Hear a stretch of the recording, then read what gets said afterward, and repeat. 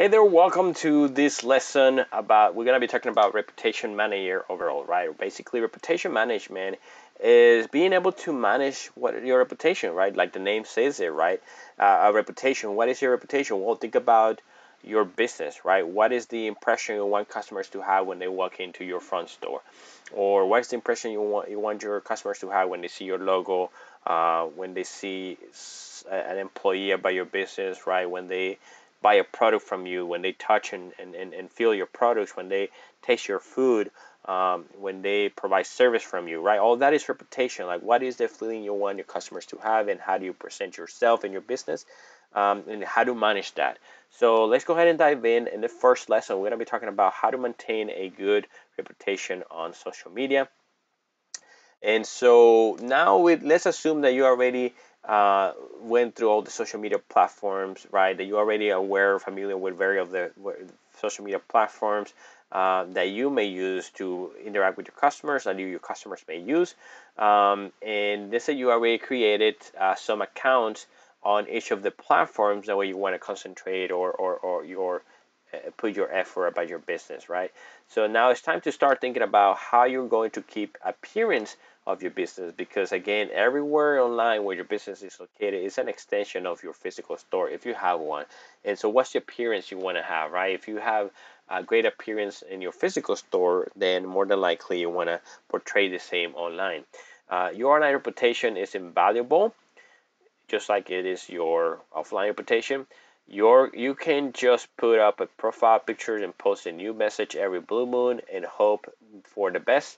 You need to work on maintaining communication and a good relationship with your followers on social media, because how you think people are going to think of you if you have the owners don't have any communication at all with people that come to your location, right? Let's say you're a restaurant owner and people may come by and tell you great thing about your food and you simply ignore them, or you come in, you don't say hi to the people, or you don't grace them, you don't ask them how they are. None of your employees do that. How you think people are gonna feel, right? The food may be great, but the service and experience is not. All that it definitely is. It's an impact on your business. So you can again, you need to work on maintaining communication and good relationship. And here are some of the experts' advices that you can go about it. Right. Rule number one: respond. Right. So the experts in their industry, the expert business owners, they are very um, they're very go for responding, right? And um, what we mean by this is, don't let your account sit there, right? So if you have social media accounts, don't just let it sit there. Make sure they serve a purpose. Either is the purpose of that account to respond to customers' inquiries, is the purpose of that account to educate the customers, right? What is it? If someone posts a question, a comment, even a bad review, it's vital that you respond to them, get back to them, right? Interact with your customers. Leaving it unattended sends a stronger message than a customer's negative comment ever could, right? So see, pay attention to what it's saying over here. If you don't do anything, if you don't respond to people's comment or feedback or reviews, it's worse than what customers' negative feedback impact will have in your account. Make sure to check your accounts every day. If you cannot check it every day, right, have somebody do it for you. Make sure the staff is doing more than just working there. I'm sure you can designate somebody for that, or simply pay an agency or somebody else to do it outside of your company, right? So rule number two: be proactive. Customers often use social media channels to reach out with concerns or complaints. I know I've done it several times where it's hard to reach out to them on email or phone. But guess where they fast to get back to me? Definitely on social media, especially if these are big companies, right? If they're well-known companies, they will get back with you on social media right away. So stay as far ahead of them as you can by setting alerts, right? And monitor all of the channels where your business is listed. If you have unhappy customers, make sure you're tracking conversations. You can use tools like Google Alerts. That's a free one that you can use. Just simply Google Alerts, right? Google Alerts. And what the way this works is basically you can go log into your Google account, and what you're gonna do when you go through the settings is basically put keywords in there. So more than likely you're gonna put your business name in there and a different variation of your business name. And anytime your business name is mentioned, you're gonna receive an email. Basically, that's why it's called Google Alerts. Other tools that I've seen use is Hootsuite, for example. Hootsuite is a platform that you can use for free to manage your social media, but also there are paid versions. Obviously, depending on where you are, right? One of the things that the paid version can do and the free version is to let you check out what people are talking about your business in some platforms like Instagram and Facebook, I believe. So not all of them. So you may need to find different combinations on tools that you can use. And I'm sure if you Google marketing tools for business owners, right? Digital marketing platforms. Um, Explore some of them, right? What are the features that you're looking for? Digital marketing platforms for whatever industry. There's even for industries, and just Google them, right? Marketing 360 is one of the popular ones, and I'm not sponsored. I'm not affiliated to them in any way. I shouldn't even be mentioning on this video unless they pay me, right? But I just want to help out here, provide information, right? Make sure you can research platforms. You can definitely contact me and help you out and do it for you if you prefer more of a local attention. But platforms do offer that, right? It allows you to sort of help you all under one roof to sort of analyze all those alerts if you don't want to be dealing with so many other tools. You'll know about these negative experiences before they spread like wildfires, right? So just like a wildfire, you want to make sure you exterminate that fire as soon as possible before it spreads out. So the same is with negative reviews. And develop a plan on how you could handle negative reviews. Number three, right? Rule number three, find them. So choosing the best social media channels is essential to your business. You want to utilize the channels your customers are using, right? Obviously, that not every channel works for every industry or company. Because social media is an investment of time and money, you want to make sure you're on the right platform for your business so you reap the dividends as well. Choosing the right channels is also a part of establishing a good reputation. So, for example, if you are a restaurant owner, you probably will attract a lot of customers from posts that you do on Facebook and Instagram, right? Because these are two very visual platforms, and a lot of people that like to post pictures about food. So definitely want to be on those two. They like to tag their friends. They like to share with friends and tell them, let's go here next time, especially if you have like happy hours and different fun events. If you, on the other hand, right, if you provide professional services like insurance, you're a dentist office, you're a real estate, obviously other stuff that can maybe you want to focus on are, for example, LinkedIn, Twitter, Facebook, right? So find them, research where's your audience hanging out. And one of the best way you can do that is, again, by setting up Google Analytics, right? So you can, it's a free tool from Google. You can set up Google Analytics, and if you have a website, you can have your programmer install it. It's not too complicated at all. You can contact me if you're having some issues, Google Analytics, and just go through the process to get a code created. Once the code is created, you put it on your website, right? So for example, if we go to Dentist Fairfield, California, and if I go to one of these dentists, let's see if they're actually doing a great job. So this one, it has Google Analytics set up. It has Facebook Analytics or Pixel, however you want to call it. And why I mentioned this, right? So because you want to know what's working. You want to know what sort of platform is bringing you the most people to your website, and why? Because what that's going to tell you is obviously that if this specific platform, let's say for a reason is Facebook, you can see that more people are coming from Facebook to your website. You obviously understand that a lot of people that are that are looking for your business and services are coming from Facebook. So you that tells you information. It gives you information that more likely your audience is on Facebook. Your customers are on Facebook a lot.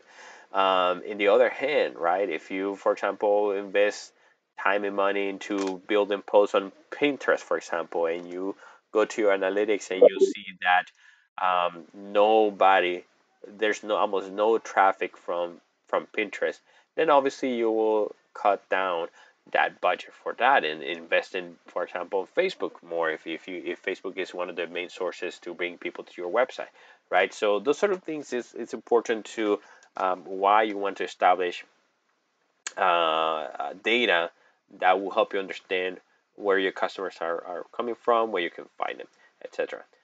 So rule number 4, promote them. So whether you're on Twitter, Facebook, or a multitude of different social media platforms, it's not just about yourself, about promoting your business, right? But also you can make it about helping out your network customers and influencers, right? So if you have people that are influencer, meaning they have a large social media following within your local area, make sure to promote them, right? If you have business around your area that are doing local events close to your location, make sure to promote and get a shout out. Plus, if the event benefits everybody in the area, why not, right? Make sure to also live stream it, post pictures, and tag them. You're right. So, why you want to tag them? Because that will set up an alert to that person that you promoting or shout them out or giving a shout out to, and obviously that start building the relationship. Okay, yeah, great. Thank you for give us a shout out, right? At some point, we want we humans we feel that we need to give back, right, as well. So if you got me one time, I feel that it's just the right thing to do to give you back, right? If you got me one time, it's just the right thing to do. That I got you the next time, right? I'm sure you experience that in real life. Um, so rule number 5, engage them. So the first step in engaging people is having a high likability factor. It goes a long way when you're trying to spread your brand's message and grow your followers. Put your best out there, maintain civility, right? Basically, act the best version of yourself. A lot of time we hear that we gotta be ourselves, right? Well, we wanna be somebody else. That's fine, but be the best version of yourself. We all have bad version of ourselves. We have the best version of ourselves. So why not be the best version of ourselves? Because we want to be the best for customers, unless you don't want customers, of course. In a world drowning in online negativity, being kind and expressing sympathy and empathy can go a lot farther than trying to out insult one another. So we have enough negativity in the world. If you're actually a business owner that is about your community, that you're looking to make a positive impact on your community, right? Then obviously we don't need that. You can always use more than you there are about providing a good impact on your community. So don't overshare. It's good to keep your post a bit personal, but don't give it too much, right? Information about yourself, especially if there's drama going on. Why? Why put more drama out there? Deviating, it's just basically going to take the concentration from your business, right? Or worst of all, basically, it's just going to start creating complainings about personal problems. It will be the fastest way to drive followers away, unless your industry, for some reason, is about that. Then by all means, but keep it simple, on track, and positive. Rule number 6, let your personality shine. So yes, it's a little, you may say yourself a little bit contradictory, Leo. You just told me to keep my personal information out, but I'm not saying keep everything personal, right? It's good to keep your post a bit personal, it says over here, right? But not giving too much. So after perfecting the niceness components, right? Don't forget to let your personality and business personality come through. You can be far more casual on social media than you would be if you were writing a grant proposal or a business white paper, right? So and basically be relaxed. Be relaxed with your customers as opposed to actually how you will be if you go in front of a bank asking for a loan, etc. Right? Rule number 7 is not all about you. Too many sales pitches will send up red flags to followers, and your social media accounts will end up looking like spam. So if you are about hey, buy this, buy that, but you're not actually providing some value, then obviously that's just basically a red flag for followers to say, oh, goodbye, you don't provide any value, why should I follow you? So before long, your followers will start dropping like flies. Do not use social media as a blowhorn to spew your advertisement. It will be viewed as spam, and your social media credibility will drop into oblivion. Interacting with your audience will give your business an opportunity to showcase your credibility and knowledge in your industry. Being genuine and authentic is the key to maintaining a great business social media presence. So, as you work on social media reputation, keep in mind that building and maintaining a solid relationship with followers takes time and commitment. But once you achieve a solid foundation, this digital footprint will allow customers to easily find and connect with you and your business. So, I know there's a lot of reading in this lesson, and then the lesson two, we're going to continue about perhaps some of the boring stuff, which is about creating a policy around social media. But it's something that we have to go through. It's like good information to, uh, you know, to go through, just like paperwork that you have to do for your business, the legalities about your business, right? You are excited about actually serving your customers, right, with the thing that you do that you are a master on. But when it comes to things that we cannot avoid, like taxes or the legalities about forming an entity, we just all have to go through that. So going through some policies, right, at least giving a general understanding of what policies is around social media, it's something that may help us stay away from trouble. So let's get through that. Um, uh, for now, right, if you are if you haven't joined our group where you can find more information, more support, go ahead and check below this video, right? Join our group if you haven't yet. If you are ready to do that one-on-one conversation that I'm offering to everybody that goes through this course to sign up, right, to get information, let's do that, especially if you are a business that just started and are looking to establish an online presence. Let's go one-on-one and dive in more of a conversation about that and strategies. Two heads we can think way better than one, right? If you are a already established business and are looking to grow an online presence, then same thing, right? Just click the button below, schedule a call one-on-one, and let's go through this together, right? Let's learn about your business and see what where you are and what needs to be done to help you grow that online presence. All right, see you in the next one. Bye.